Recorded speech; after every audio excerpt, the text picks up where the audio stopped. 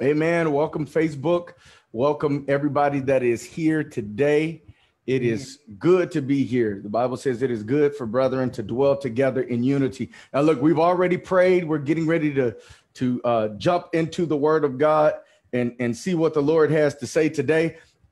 I would say to you that are online on Facebook, you need to jump on here. Don't they need to jump on here, Sister Trina? Yes, they do. Yes, they do. It feels like it's the same on Facebook. It ain't the same. It's not. Amen.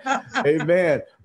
Just your presence being here when you are in the midst of where we are, then I believe that what the Holy Spirit does is he downloads specific things that you need specifically in your life in order to touch you in a totally different way. So I'm inviting you to come on. I believe Pastor Wynette, she'll put the link in the comments so that way you can come on and jump on. It don't cost you nothing.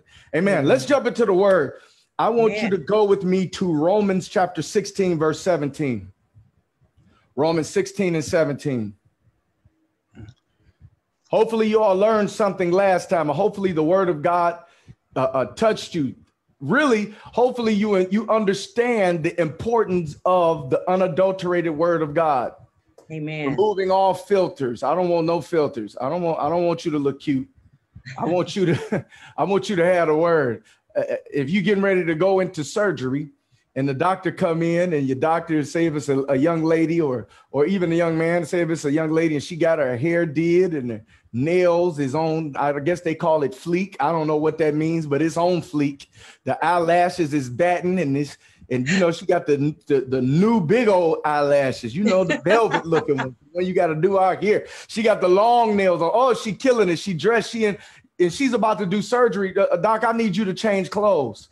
I don't want some of those eyelashes falling inside of my chest if you're doing open heart surgery. I need you to not have nails on. I need you to be able to get down and dirty. That's what we want with the word. I don't want it to be dressed up.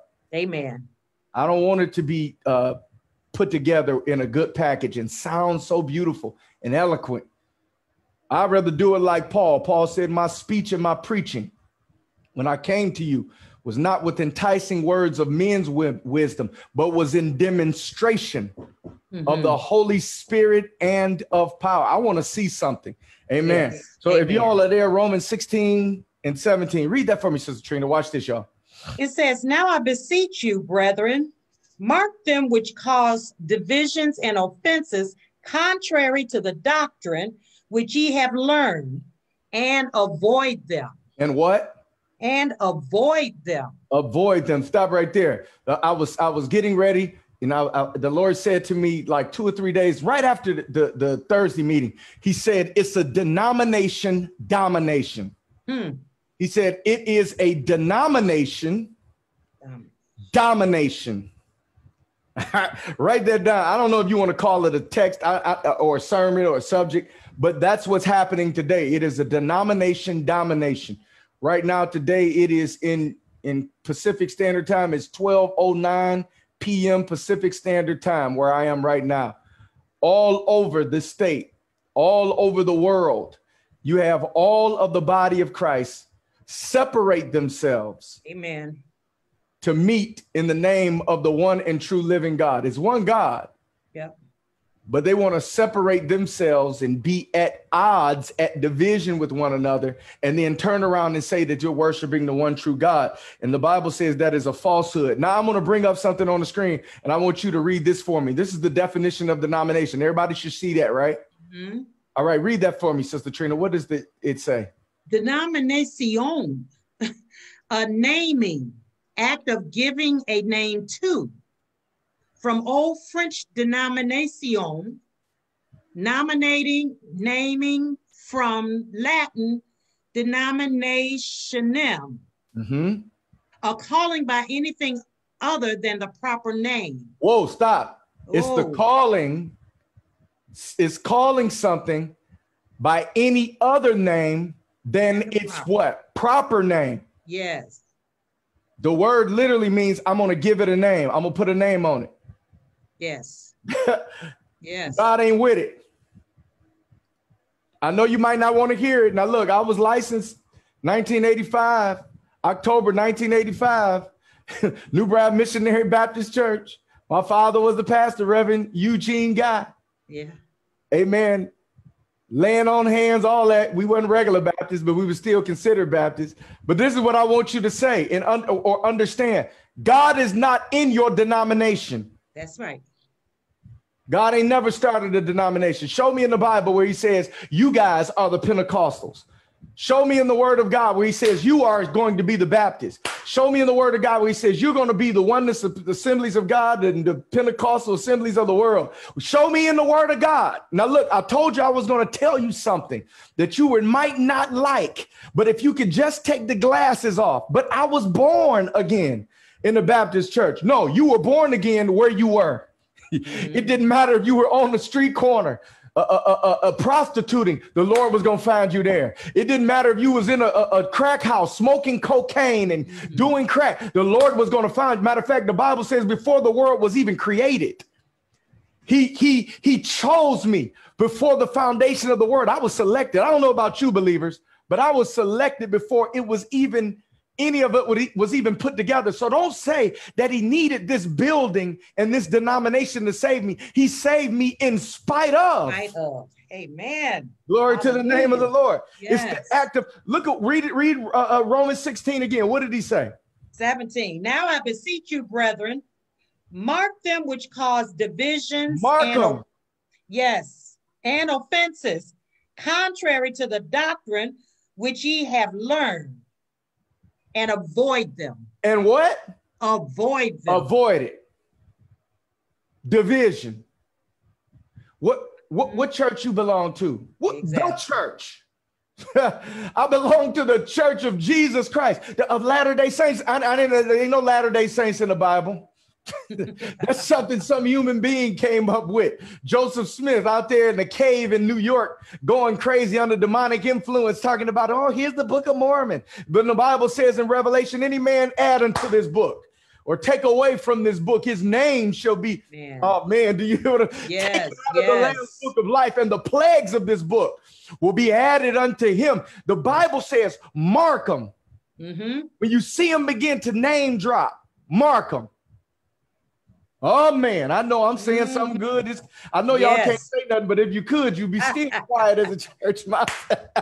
Because we don't like that. We want our divisions. You're not like me, brother. Baptists, you don't speak in tongues as the Spirit is given utterance.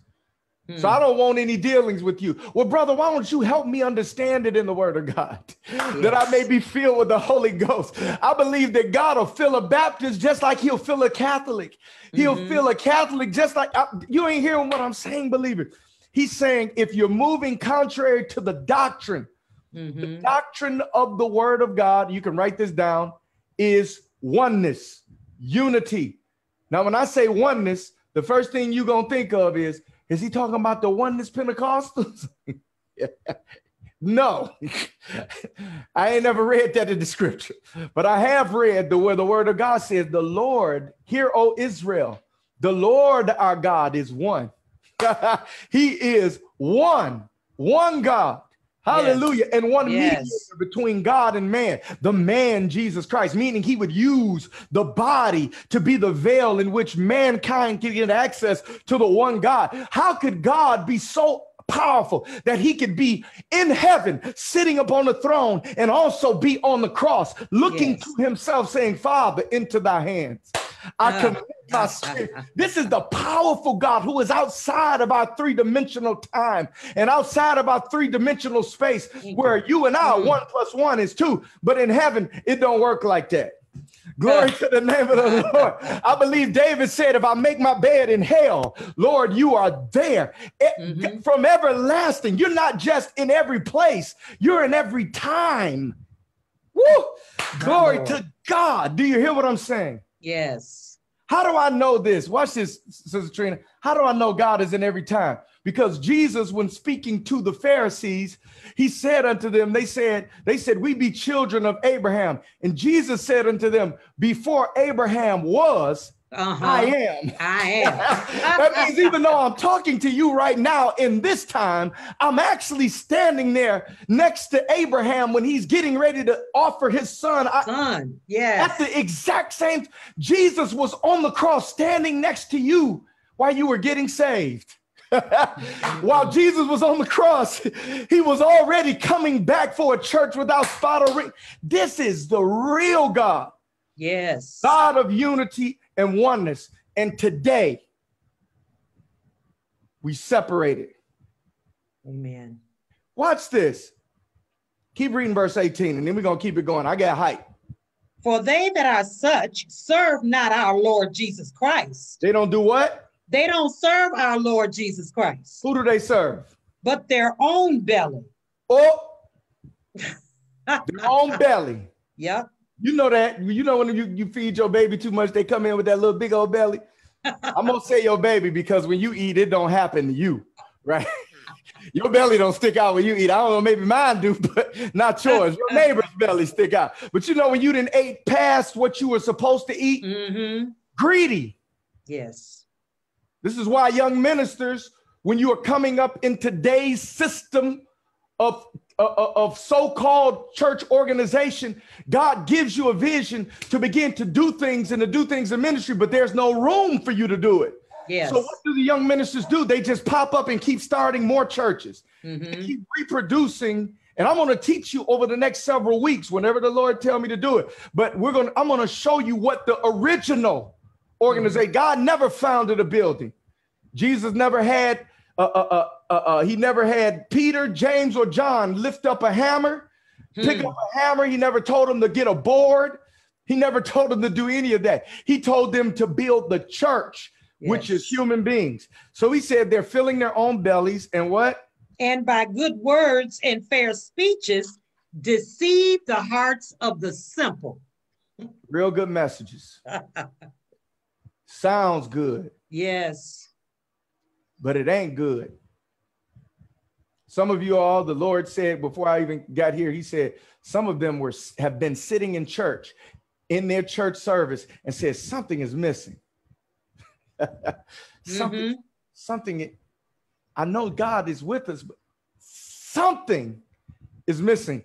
The Lord said it's me, not John Guy, but he said, God says, I'm missing because I never meant it to be the way it is. And the word of God says that in the time of man ignorance, God winked at it.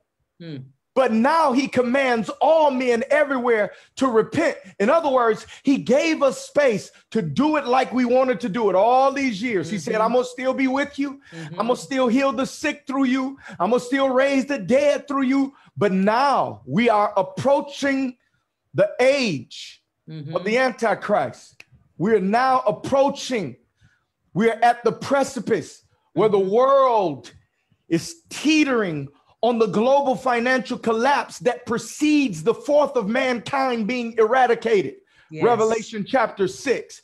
And once that happens, then out of that destruction of world war, the Antichrist, the son of destruction, perdition, the son of perdition, lawlessness and orderlessness and destruction, he shall rise to power and you won't be able to meet in those old buildings, and those idols will have to come down. It is believed by the Muslims, Islam, that when the Messiah, their equivalent of the Messiah comes, the one thing that will be a symbol that it is the true Messiah, because they believe that Jesus is coming back too. I don't know if you knew that. They call him Isa. Islam calls him Isa, the prophet. And they believe that God or Allah will send Isa, the prophet, back as the Messiah. And when he comes back, the first thing he's going to do is enter into the churches and to begin to kill the false Christians. This is what they believe. But what they don't know is that word that Muhammad got was a word from Satan, because the Antichrist is going to come saying he is Christ. Yes. He is the Messiah. And the first thing he's going to do is enter into the church buildings and begin to eradicate believers. And the Lord is saying, believers, the time is now to transform. But they're holding on to their idols. I had this dream, y'all. And I'm going to say it to you, and I'm going to move to my next scripture. I had this dream, and I didn't know I was going to speak this at the time. This was 2 weeks ago. I saw a brother. He had a collar. He had his collar on. He was in his ministerial garments, right? As is so called, right? He's sitting there. He came to me, said, "What you're saying is the truth. It's time." He said, "I'm going to take my church and submit it unto you." Come on, brother. I said, "You know what we teach. You all ready for this?" We ready. Come on, brother. I know it's the truth. I see it. I know it. And then when we got to the place, we saw the facility and we said, we're going to shift things. We're going to make this where we can project or use it almost like a studio in order to get the word out to all of the believers in all of the parts of the world as they begin to establish the churches in their region. This is what we're going to do. And the people in the church said, who are you? He had never told them in this dream that we were coming. And when I woke up, I looked at him and said, "Brother," well, in the dream, I said, "Brother." He said, "I don't know. What are you talking about? I never said that."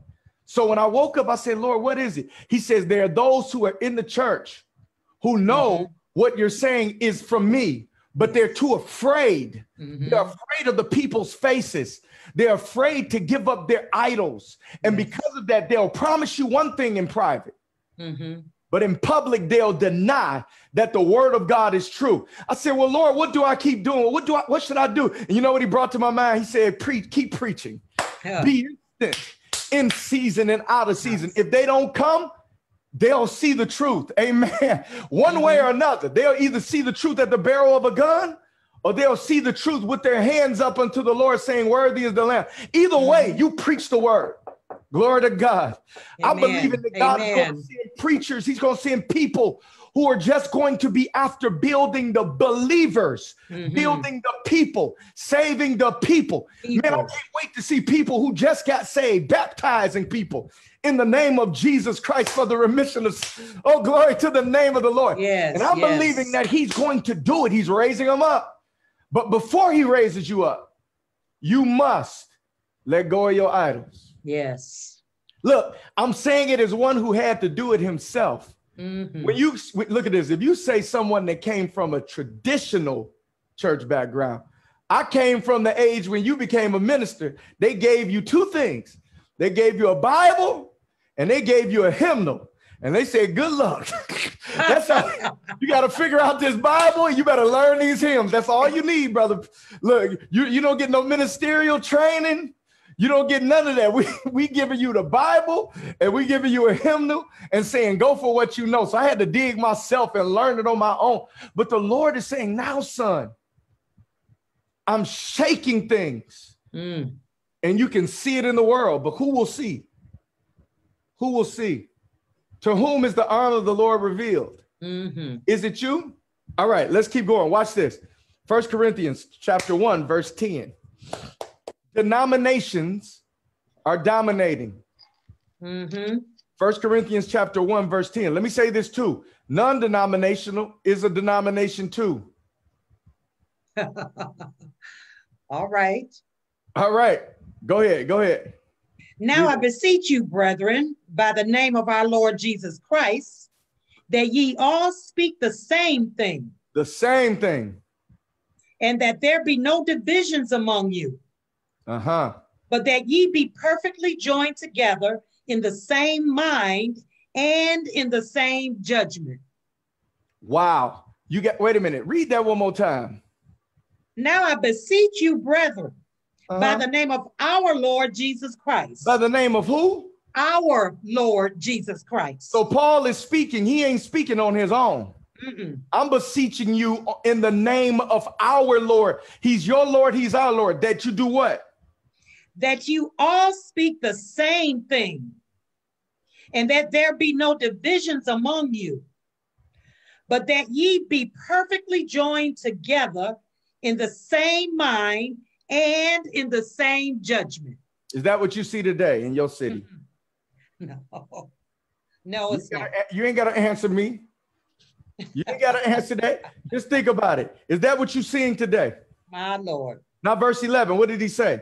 For it hath been declared unto me of you, my brethren, by them which are of the house of Chloe, that there are contentions among you. So what, before we get ready to read, he's getting ready to outline what is opposite of being of the same mind, the same thing, perfectly joined together. And he's going to outline what contentions are in the church. He ain't talking about sister Lowdown is mad at Reverend such and such.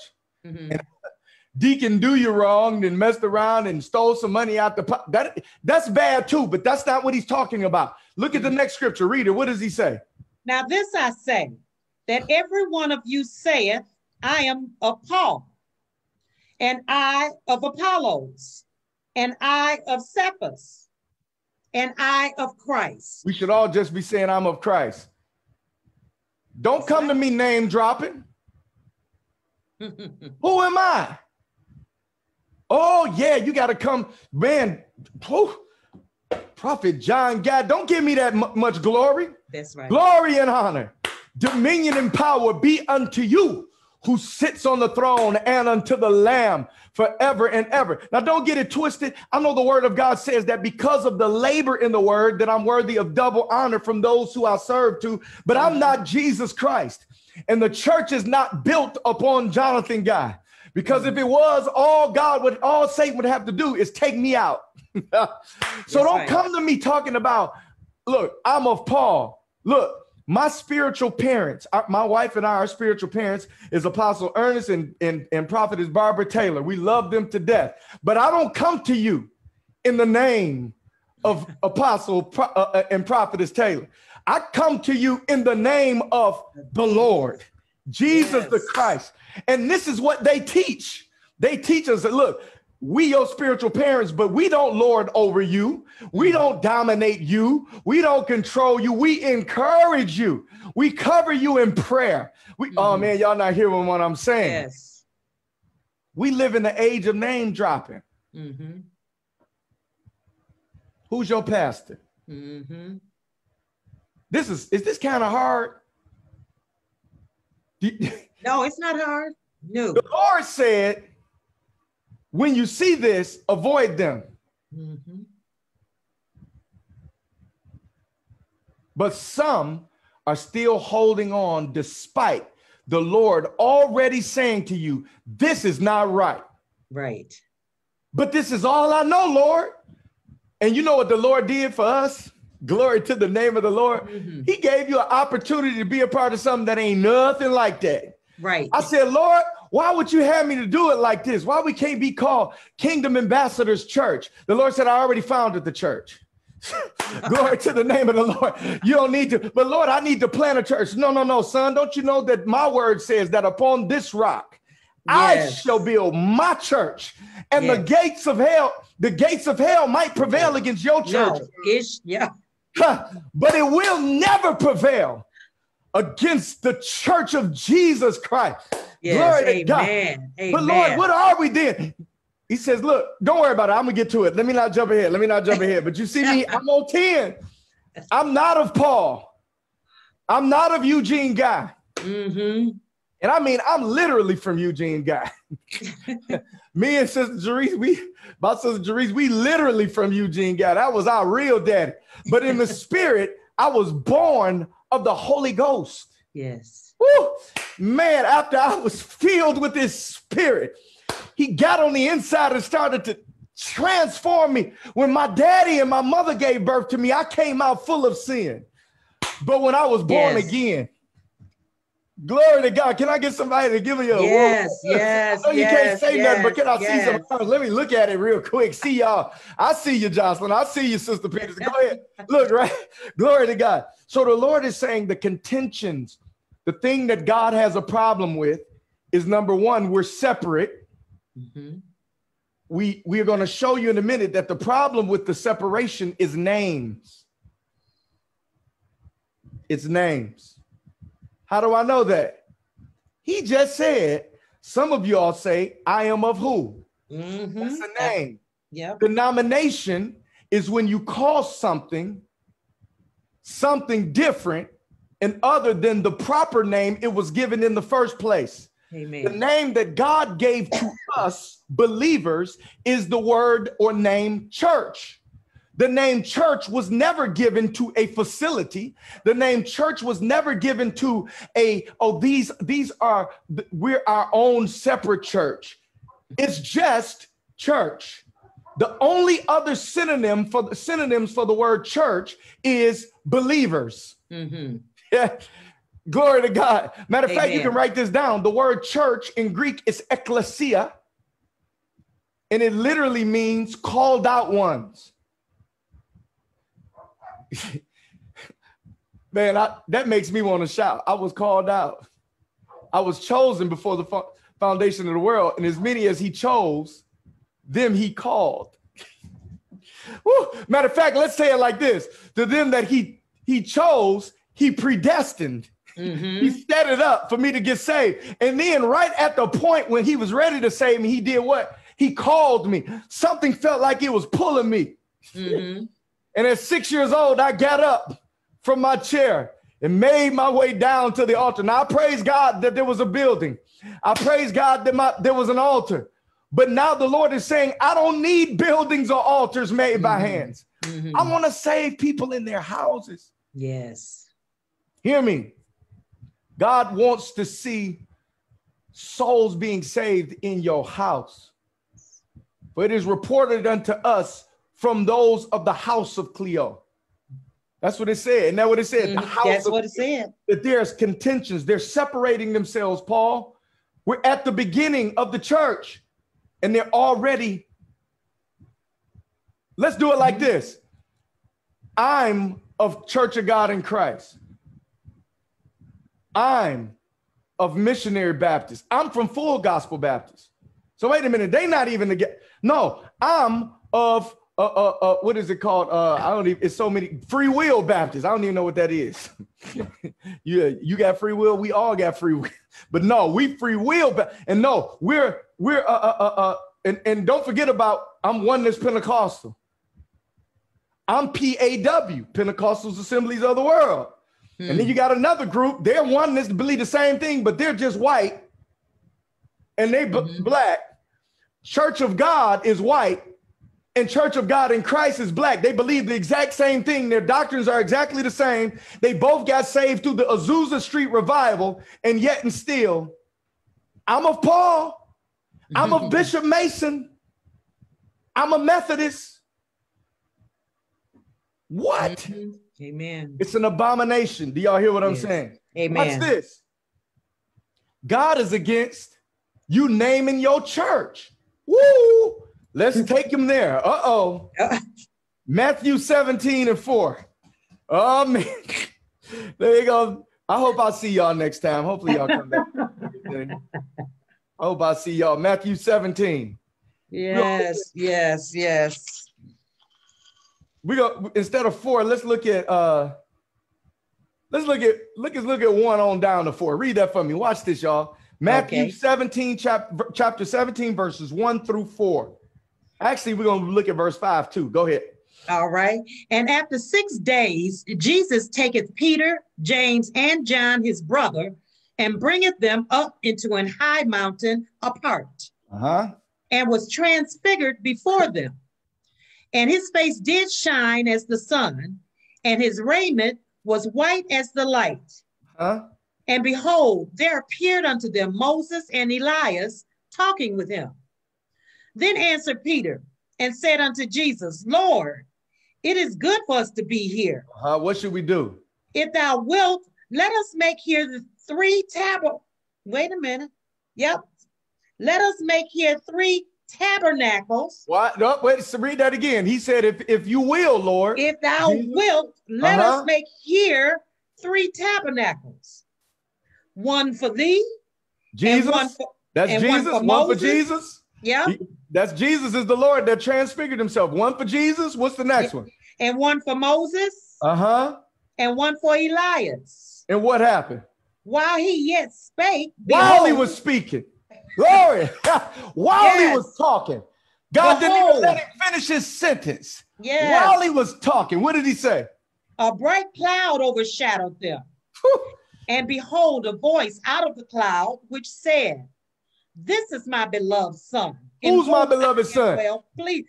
This is Jesus. God's beloved son. Yes. Jesus is the one. Don't build three tabernacle for who?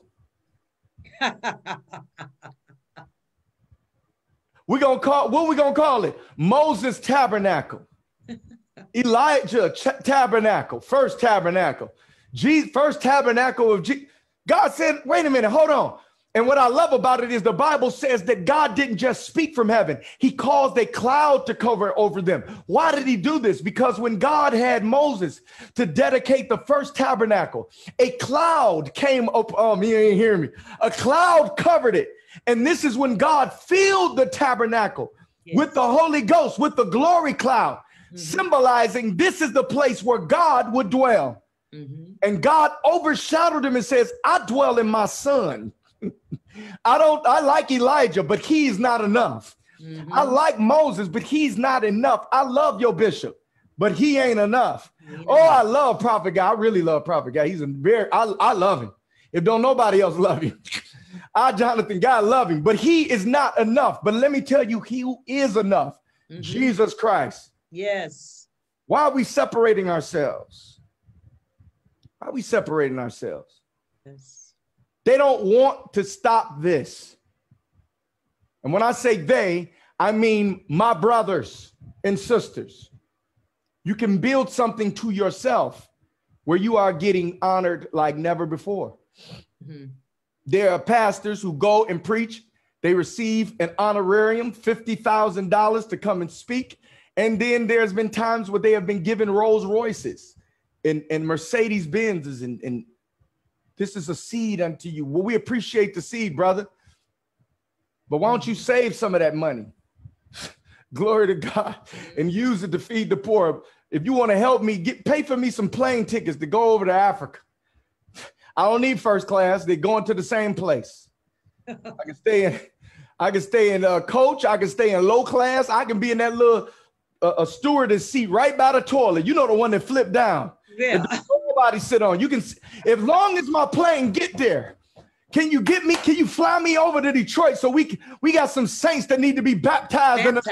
Yes. Do you hear what I'm saying? Can you give me a ticket to Chicago or I need to go there. There's believers who has been faithful and now are growing in faith. And now we need to build them and appoint elders over the. No, I need $27 million for a private jet.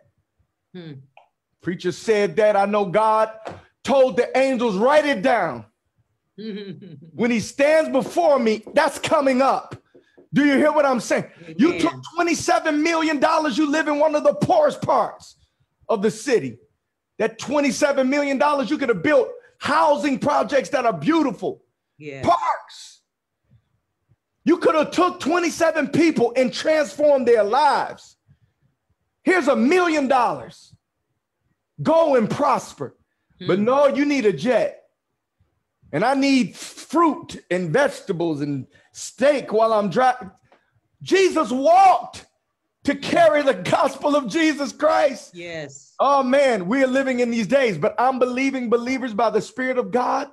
He is going to raise up people who don't care about their names, who don't care if you have a beautiful anniversary for them or if you have a beautiful. There's nothing wrong with an anniversary, because if you want to give me one, that'd be nice.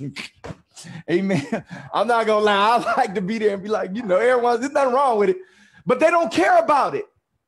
When they talk to you, they're not worried about if you gave your tithes. Yes. Whew. My Lord. Oh, man. I'm believing it's going to happen. Y'all ready? Yes. Are y'all getting anything out of this? Yes. All right.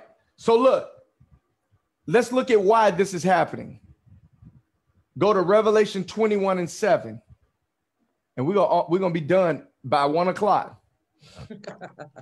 Pastor, if you can keep me on that time. You don't look too confident that I'm gonna do that. But we're gonna get out of here quick. We're not gonna stay long. Amen. Amen. Revelation 21:7. Read that for me. He that overcometh shall inherit all things. Some things.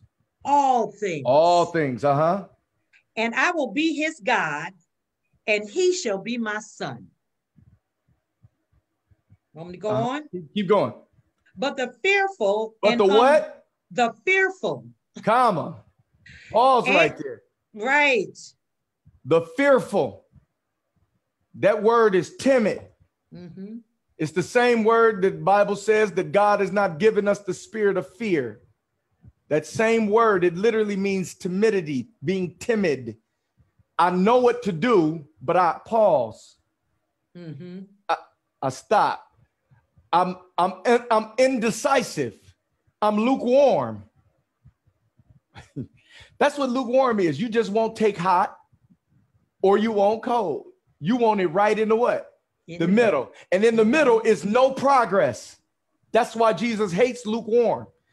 If I'm on fire, the fire is going to propel me to keep getting hotter. If I'm cold, I'm going to keep getting colder. But if I'm in the middle, I'm neither one. I'm nebulous. I'm in between. I'm stuck. I'm useless to the kingdom of God. I'm not winning any souls. I'm not losing them either. I'm not making them leave, but I'm not winning any souls. Mm-hmm. I know the Lord said, come out from among this. And I know what I'm supposed to do, but I'm afraid to do it because I don't see any other alternative. My Lord. But God specializes in that. Abraham, go to a country that I will show you. Lord, where is this country at? That ain't none of your business. Lord, when am I going to get there? Don't worry about it. Matter of fact, the Bible says in Hebrews that Abraham, not Moses, Abraham died in faith, never seeing the promised land. He never even saw it. But the Lord said, go. And he obeyed. Mm-hmm. So the fearful, keep going. And unbelieving. Uh-huh. And the abominable. Uh-huh. And murderers. Uh-huh. And whoremongers. Keep going. And sorcerers. And idolaters. And all liars. Some liars. All liars. Uh-huh. Shall have their part in the lake which burneth with fire and brimstone, which is the second death. The second death. We all agree liars should have their part in the lake of fire. Mm-hmm. Are y'all with me? Yes. The person saying idolater, yes. Mm-hmm. A sorcerer, sorcery, oh yeah. Most people don't know that word sorcerer there is pharmakeia, pharmaceutical is the root word for, so it's talking about drugs too. Oh, wait a minute, Lord, but weed is from the earth. It's the abuse of it. Pharmakeia, this is you putting yourself under a spell. You're high. And the Bible says they're going to have their part in the lake that burn with fire. We with murderers going and abominable people, but fearful. Yep. Yep. I do not want to stand in front of God and for God to look at me and say, son, I told you to do this. And you were too afraid to make a move. My Lord. I told you to leave this particular sin alone, but you wouldn't do what you needed to do to be free. Well, what do I need? But Lord, I was addicted to crack. I couldn't shake it. Check yourself into a rehab. But Lord, how is that? I'll use the rehab to detox you from that stuff. I freed you already. Your brain don't know you free. And you keep going back to that, which is an abomination. And because you were too timid to make a move, the Lord is saying, it's time. Hear me. I'm not just saying this to say it. I'm not saying this to get you to join Kingdom Ambassadors Global Network, huh, Pastor Juanette? That's almost like a joke, a running joke. Join? How did you join? If you were here, how did you join? What thing did you sign? Did you shake my hand? Glory to the name of the Lord. We are the church. You don't join a church. What you talking about? The church is not a club. That's right. You're born into the church. Matter of fact, you're baptized into the church. The Bible says by one spirit, where we all made to be baptized into one body. Yeah. And that one body is the church of Jesus Christ. But you say, wait a minute, I'm a member of a church. You know, you say church is real. Church. I'm a member of a church. The Bible says that we are one body having many members. The Bible ain't talking about members like a club. It's the members of a body. My finger is a member of my body. My eye is the member of a body. My neck. He's saying that you are a part of the body of Christ. So let me just break it down for you. What I'm saying to you simply, the system is wrong. So what I'm going to do is show you what the biblical system is.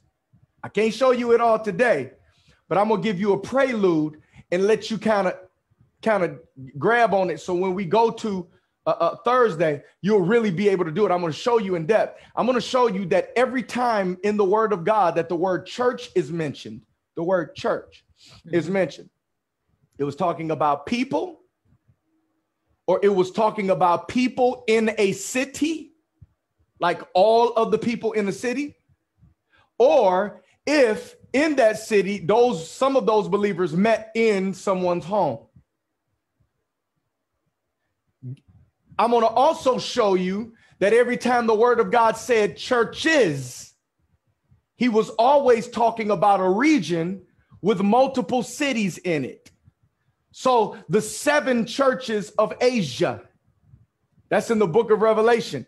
Well, what Asia are you talking about? He's not talking about Asia like it is today. Back in the day, it was called Asia Minor. And in Asia Minor, there was a city called Ephesus.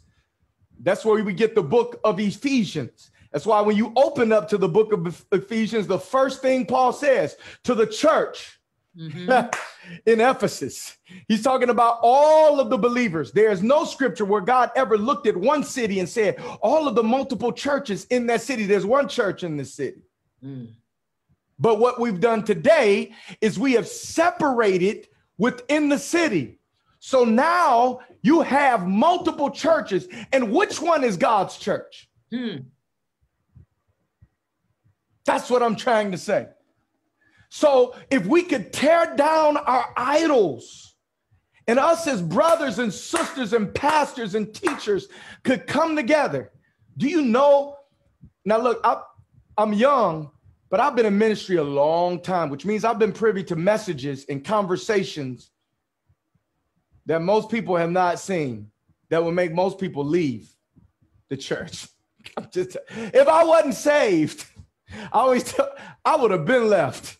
The stuff that I saw was when you get ready to see 2 pastors bring their membership together, the level of distrust among them is sickening.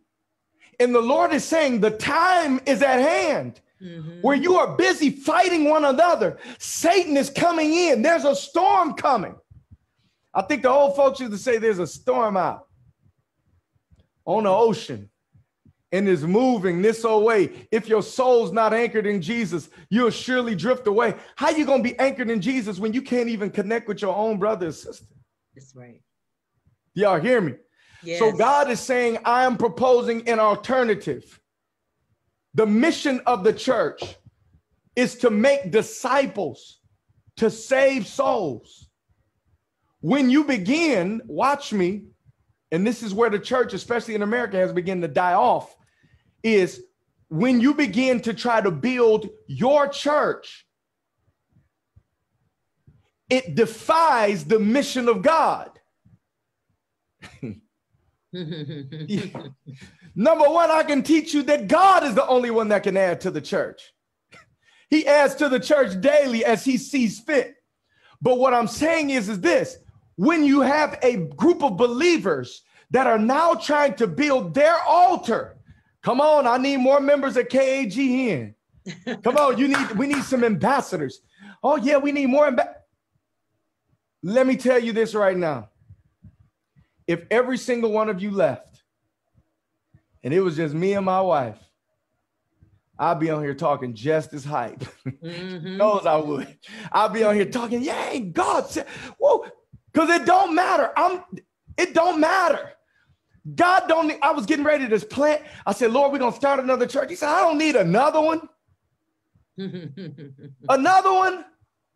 That's what the rappers say. He say another one. Right. I was like, why he keep saying that? I was listening to the song on the TV. He keeps saying another one. I was like, another. God don't need another. He only wants one. He wants us to be unified. Do you hear me? But they won't do it. And the hour is coming where you got to make a choice. Are you going to build the kingdom of God and see God add to the church? Let me say it to you like this. And see, we online right now. I don't really want to go in depth, but this is what I mean. Right now, there should be believers in, just say in we're going to use Tennessee, my sister. She's looking right at me on this screen. I can see her right now. She's in Tennessee. She gets saved. She starts to talk to her friend. Her friend say, I want to be saved. You've been sending me these videos. I keep watching them. I want to be saved. Come on, we're gonna help you. But she's new. Just say she's new. I don't know anything.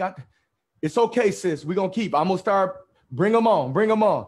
They get more friends saved. Then we fly out and baptize them in the name of Jesus Christ. Now they keep going, and now they keep reaching more friends and reaching more friends. Then we start building not annual, but every so often, maybe every month, coming out to Tennessee and holding huge services together, worshiping God, praising God, right? But they're new, but we're still building them. And we're still building them. And then one day the Lord begins to show some who rise up as being elders, who are rooted. They are no longer new babes anymore. And now I don't got to fly out to baptize them. They're already, they've learned how to baptize. And then we do what? We're going to do it just like Paul said. Paul says, and I sent forth my own son, Timothy, to ordain elders in Crete. I'm going to ordain elders now in the city of Tennessee, and they keep growing and growing. Well, who's the pastor of the church? There are many pastors.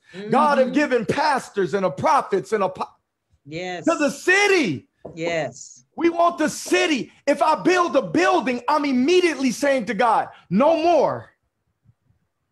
We can't fit anymore. You know what I'm saying? It's a waste of money. Lord, I built this building. It can seat 200 people. Lord, don't give me more than 200. But I'm telling you right now, right there in Tennessee is the potential to reach millions. Yes. And nobody's name is on it. They might have listened to me preach it the first time, but somebody else in their group later on might not have ever heard me speak, but the same gospel. Yes. That's why, oh man, I feel this thing. I feel it in my spirit. This was the intent of the church. Watch this. I'm going to take y'all somewhere. Glory to God. Go to Acts chapter 2. And then we're going to get out of here because I got 6 minutes and I'm doing good. This was the intent. Yes. Matter of fact, no, I ain't gonna unmute everybody. All right. Chapter 2. No, let's look at. Okay. Look at chapter 2, verse 4. And then we're going to jump down to verse 7. Read verse 4. Actually, read 4 through on down. Just start there. Okay. And they were all filled with the Holy Ghost and began to speak with other tongues as the Spirit gave them utterance. That's right. And there were dwelling at Jerusalem Jews, devout men out of every nation under heaven. Out of some nations under heaven. Out of every nation under heaven. Meaning they obviously didn't have no Native Americans from the United States. They talking about the known world. All right. So all the Jews came into Jerusalem for a feast called the Feast of Pentecost. It was that day that God chose to give his Holy Spirit to 120 disciples. All right. So when God does it, they begin to speak. The 120, when they filled with the Holy Ghost, they begin to speak with tongues. And when they did it, there were people there that heard this. And what happened? Verse 6. Now, when this was noised abroad, the multitude came together, and were confounded, because that every man heard them speak in his own language. And they were all amazed and marveled, saying one to another, Behold, are not all these which speak Galileans? And how hear we every man in our own tongue, wherein we were born? So they were Jews, but they were born in different countries. Some of you all they call us African Americans, meaning our people are from Africa, but we were born in America. I thought I was a Michigander, but they told me I was an African American. I just recently went to Africa. I had never been there before, but my origin of my birth was from Africa. Do you get of my heritage is from Africa? So these were Jews. Their origin was from Jerusalem, Israel, but they were living where at in verse 10? Phrygia, and Pamphylia, and Egypt. Egypt, they was in Africa? Yes, it is. And in the parts of Libya about Cyrene, and strangers of Rome, Jews and proselytes, Cretes and Arabians. We do hear them speak in our tongues the wonderful works of God. All right, stop right there. Now go to the bottom, and I want you to look at. Oh man, it's almost impossible for me not to read 38. That's in my spirit to read 38. You gotta read that, but I'm not gonna do it. I'm gonna just keep it going. So he preached to them in verse 41. What happened to these same people? What happened? Then they that gladly received his word were baptized. And the same day there were added unto them about 3,000 souls. So 3,000 souls got saved. Go back up to verse 9. 3,000 souls got saved from the Parthians, from the Medes, from the right Amalekites, the Mesopotamians, the Judeans, the Cappadocians, the Pontians. I don't even know how to say that. The Asians, all these places, Egypt. When they got saved, they all left after the feast and went back home. Who was their pastor? Listen to me.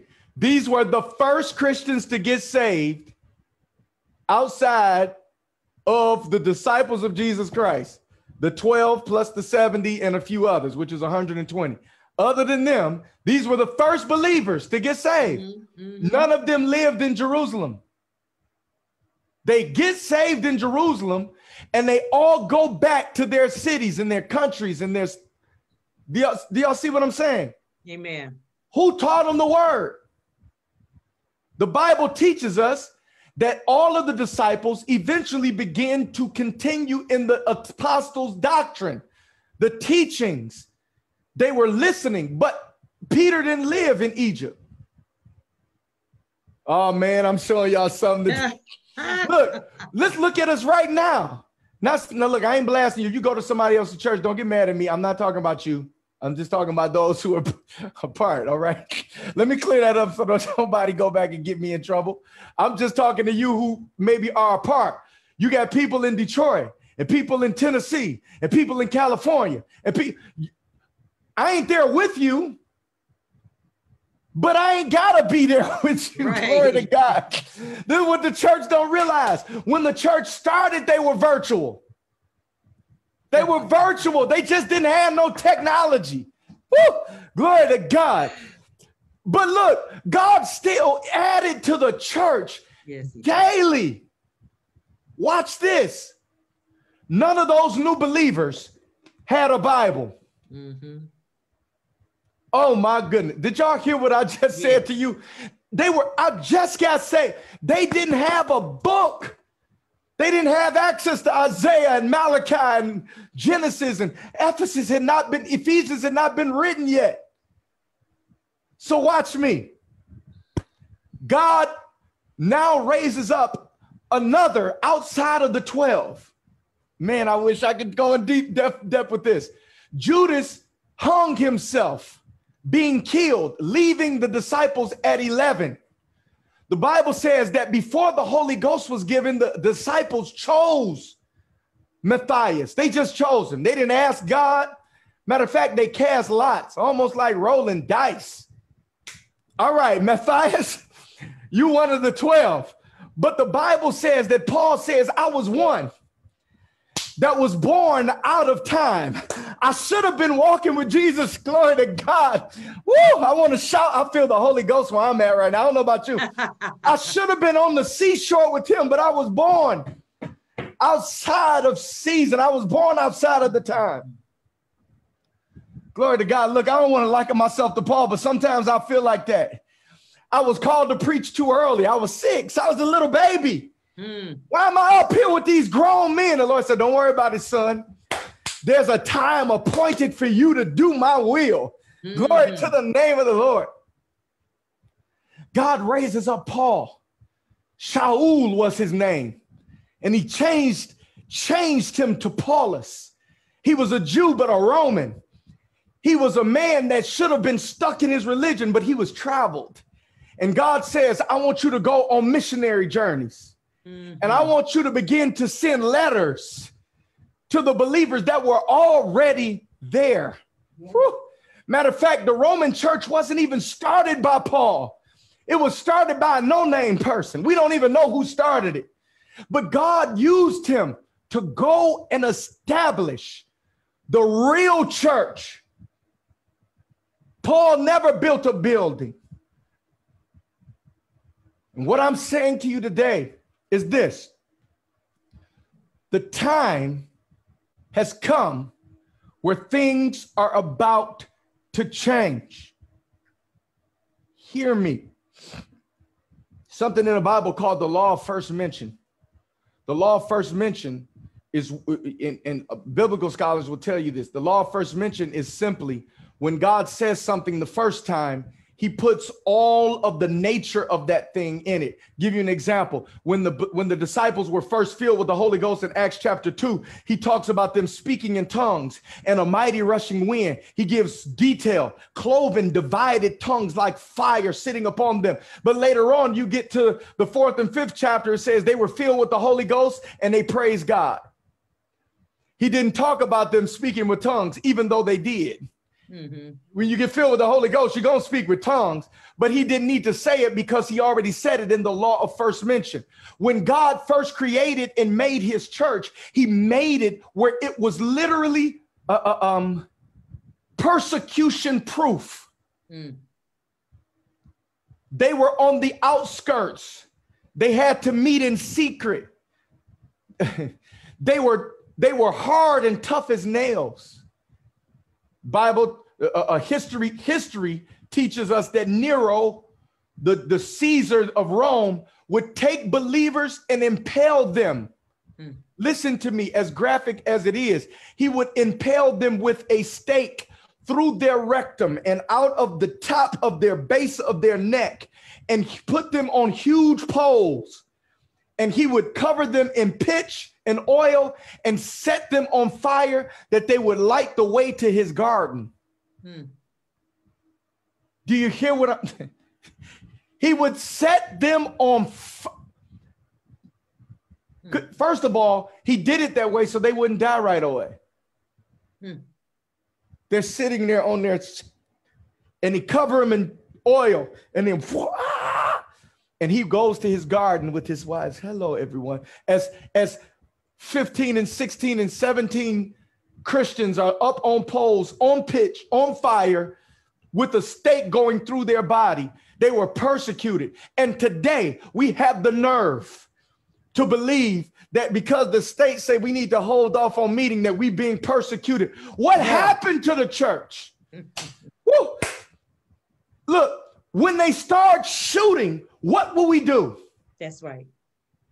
I'm believing that what we will do is we will revert back to the way that we were, where the church of Jesus Christ numbered themselves in souls and not joining members. But I had a brother say to me, man, we had 7 people join the church today. The angels in heaven ain't rejoice over that.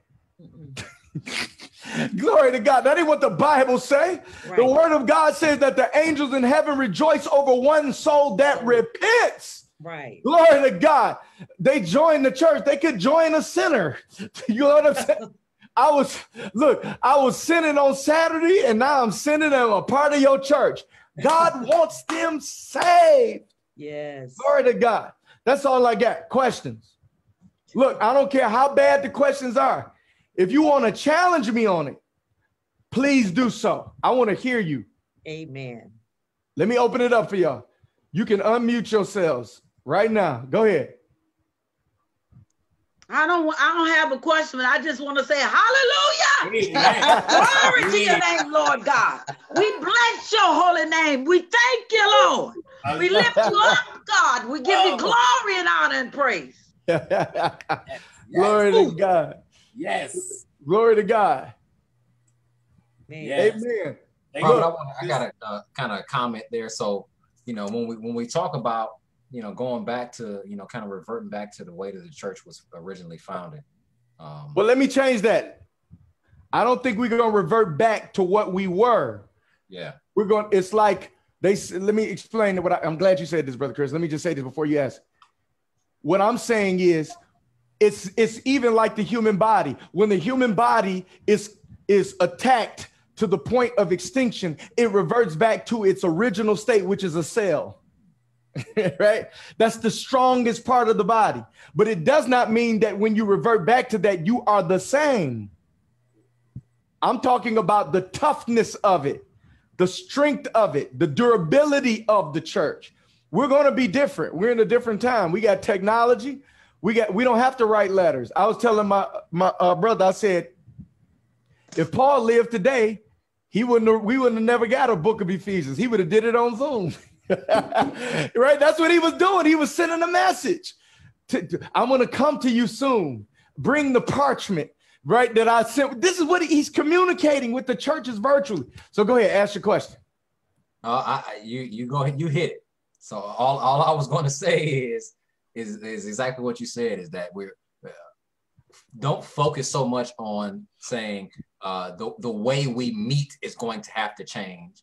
What when we talk about going back, what it is understanding that we're going to have to change the way we worship God. We have to change the way we view ourselves. We're going to have to understand our authority. We're going to have to be able to hear from the Holy Spirit. We're going to be, you know what I'm saying? Like, we're going to have to pool our resources so that we might be able to survive, right? Things like that, right? So it's not necessarily just talking about the coming out of a building and staying home and that sort of thing. It's everything in relation to that. We're gonna build. I don't know about everybody else. I can't speak about everybody else. Our ministry is not called church. It's called Kingdom Ambassadors Global Network. We're a network of believers of the church in different. Now, when you first start, you might have to be like right now. Everybody got to be in their home. Technically, I mean, you don't got to, but right now you probably should be a little bit. But as we begin to grow, win souls, and grow, and we're gonna have huge services. I didn't say God is against services, prayer services and worship service, but I think he tired of the old monotony. Look, today we got to do 2 scriptures. The Old Testament reading, the New Testament reading. We're going to get up. How about today we seek the Lord? How about we pray? I remember, look at this. I remember this, man. Bishop Murphy used to have us going. I loved it. He would get up there and we would just pray. And he would say, come on, believers, begin to pray for this. And they'll be praying. All of us aloud at once. And then he would switch the topic. Come on, begin to pray for the unborn children. And we begin to pray. Man, I would love to do that. The Lord is saying, take the limits off. The real reality of church is you're supposed to be preaching in the streets. And when I say preaching in the streets, I'm not talking about, turn with me. Hey, everybody. Can y'all hear me? Turn with me to Jeremiah, the 55th chapter. He's not talking about, he's talking about tell your friends about Jesus. And after they get told about Jesus, tell them the blueprint. What is the blueprint? Acts 2:38. Repent, therefore, and be baptized in the name of Jesus Christ. Now, Baptists shouldn't be saying this. But guess what? I ain't no Baptist. I was one, but I ain't one. You get what I'm saying? I'm taking the limits off. Glory to God. So that's the blueprint. Do that, and then we will establish groups. But skip the buildings like that. We don't want to be held down. We got more to be saved. There's more to be saved. Yes. Look, the time is at hand. You're building like it's long term. The time is at hand. Yes. Even a believer that don't believe in what I'm saying about the end times, they know Jesus is soon to return. Yeah. How many souls are lost? How many souls in your family are lost? You know how many times, look at this. Do you know that for years I had the names of all of the members of my family that I could think of that wasn't saved. And I would sit here and cry and weep and pray that they would be saved. Every day, save them, Lord, save them. I'm believing every single joker on that list. I'm going to be like this in Jesus' name. And if I can't get to him, Cousin June is in, she can, and if they them Tennessee, Jerice down there, she can, and in Jesus' name, go ahead and go forth and conquer. Amen. Any other questions? Let's keep it going. If y'all don't got none, I understand. But if you got some, I want to hear you. Real quick, I just want to say, you know how sometimes when you say you got a time limit and you're saying every time you preach, you're saying, oh, well, I got 3 more minutes. Could you please just do what you do? Amen. I do that for myself. I don't do that for anybody else. I do that for myself. Amen. Okay. But I'll be like, no, I'm just keeping, because me and you talked about that. We talked about how people always do that with churches and be like, I got this time. And we used to, when we say we used to go to church back in the day, we'd be in church all day. Yeah. From sun up to sundown. So what's the problem? People, they be like, oh, well, you preaching too long. What's preaching too long? Yeah, it ain't no, well, you can't preach too long. Paul preached so long, a dude fell out the window, broke his neck. He had to raise him from the dead. That's in the Bible. I ain't gonna be able to raise you necessarily, but touch you right now. But look at this. Let me say this to you, family. I don't want to see you on Zoom like this. Glory to God, amen. I'd have caught a couple of y'all. Amen. Praise the Lord. But yeah, I understand what you're saying. Glory to God.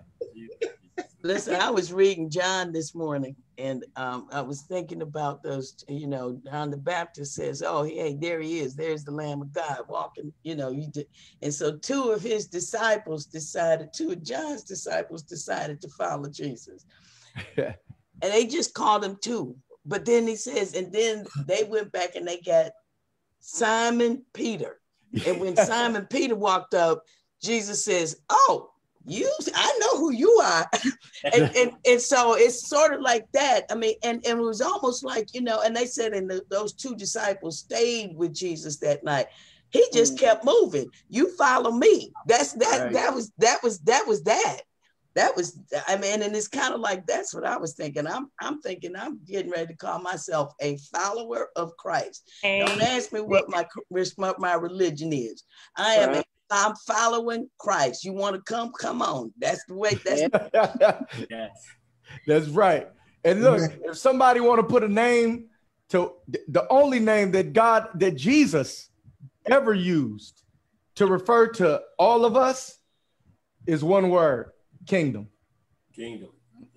Jesus came from that point forward, preaching, repent, for the kingdom of God is at hand. Watch this. And see, I can't go into my next part. I want to go so bad into Thursday, so bad. You know what? Skip it. Do the trailer. It is what it is. Let me give you a little bit of this. So look, when Jesus came the first time, before he came, God sent John the Baptist. Right. Now, he wasn't a member of the Baptist church. They called him the Baptist because the word Baptist means to dip. Baptismo, baptizo. It means to dip, right? So he was dipping people in water. The Bible says he was baptizing them for the remission of sins, for repentance, for the remission of sins, preparing their heart for Jesus to come the first time. Yes. Now we await Jesus to come the second time.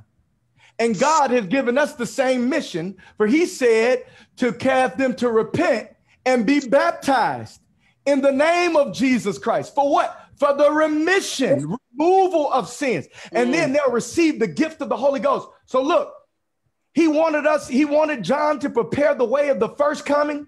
He wants you and I to prepare the way for his second coming. Yes. But we busy talking about what usher board number 2 doing. We busy talking about, I'm mad at such and such. He won't let me in the senior choir. I'm mad at her because she didn't give her tithes on time. Yes. Come on. He didn't say none of that. Yes. None of it. None of it. None of it. And look, I tithe. Yes, we do. But that ain't the key to the kingdom of God. No. Glory to God. Amen. So look, I'm finished. Amen. And that was a powerful statement, Jerice, that's what we're supposed to do. Matter of fact, Paul said it like this. He says, follow me as I follow Christ. That's what Paul said. As soon as I quit following Christ, follow me. Yeah. Get up out of there. We don't like to do that because I am of Paul. I am of my pastor. If I come on here talking about Jesus is not Lord, I leave myself. I shut off Zoom. Wait a minute, I can't shut myself. Right? I leave myself. If you speak any other word than the doctrine that was preached, then he says anathema, meaning you are accursed. Yes. So I'm just gonna give it to you straight. Now, if you watching and you looking at stuff and you saying this is of the Lord, but that's not. This is of the Lord, and that's not. And you stay. You are at fault. Because he told you. Now, I ain't telling you to come here. You ain't got to come here. I ain't telling you that. You can go somewhere else. Amen. Amen. So you don't think I got a motive. Oh, he trying to get us to join his little ministry. I ain't got no church building. So I ain't trying to get you to join our church building. If you don't never come back on again, the word of God stands true. Yes. Because hear me, when the hour comes, and it's already been happening, what you're going to find. And I said this to a couple of believers before. Those particular type of ministers are going to be blind. Yes. Stuff is going to happen. This epidemic happened and it's, oh my God, you didn't see? For real. Who's more prophetic than Jesus? No one is more prophetic than God. God is, was, and is to come. He sees everything. You telling me he didn't give you a hint? Come on. Right. He didn't tell me there was going to be a pandemic. I did not know that.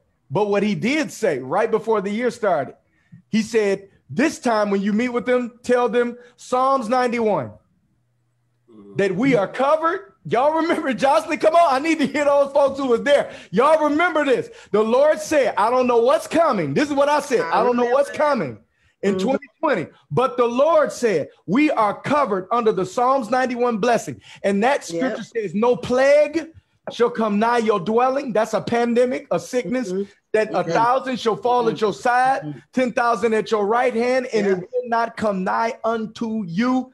And it happened. Glory to God. So what's next? What's next? That the blind leading.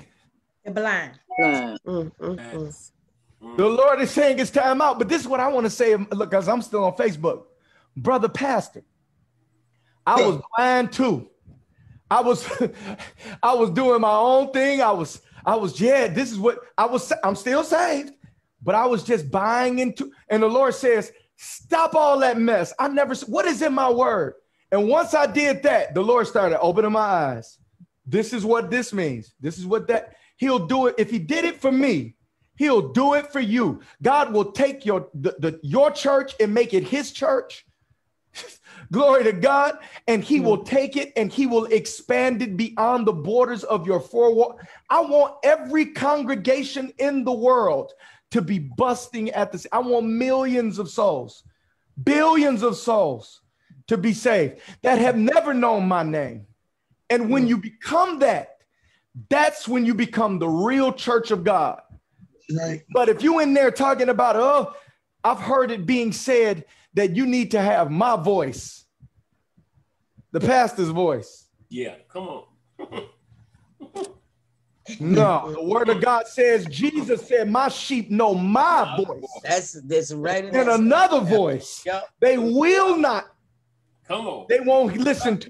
Don't listen to my voice unless you hear Jesus speaking through me. And I believe that some of y'all was sitting there today like, that can't be him. There ain't no way that's him. It ain't me. I don't preach this good. And it was good to me. I don't know if it was good. It was good to me. That's the word of God. Not me talking sweet, talking about, hey, and look at the and turn and flip it. You can do that too, because my daddy used to tune up. He was sweet with it. Amen. But I just chose not to know anything among you. Right. This is an iPad, but it got the word on it. Jesus Christ and him crucified. So, Father, in the matchless name of Jesus, I pray even right now for those who are watching me online, that they would obey your word and come out from among the divisiveness. For the hour is coming where Satan will bring more division. Your word says, matter of fact, Lord Jesus, you said it, that a kingdom divided against itself will come to desolation, and a house divided against itself shall not stand. And we have been crumbling. We walk and stand alone, and we fall simultaneously all over the planet. But Lord, I'm believing that you're raising up men and women of God who we do not know their names. They're not famous. They have no desire to give you cloths blessed for money and water, a miracle water for a dime and $10 and a pledge of 100. That all they care about is our souls. That they're not hirelings, but they are shepherds after your own heart, that have been raised up, preachers that have been sitting down, who have supposed to have been preaching the gospel all over the world, but they've been stuck in a rut, couldn't do it, couldn't move, couldn't go, couldn't do anything, just stuck under the denomination domination. But Father, it is being broken in the name of Jesus. I don't know if it's being broken by COVID or will it be the financial collapse, but your church will stand.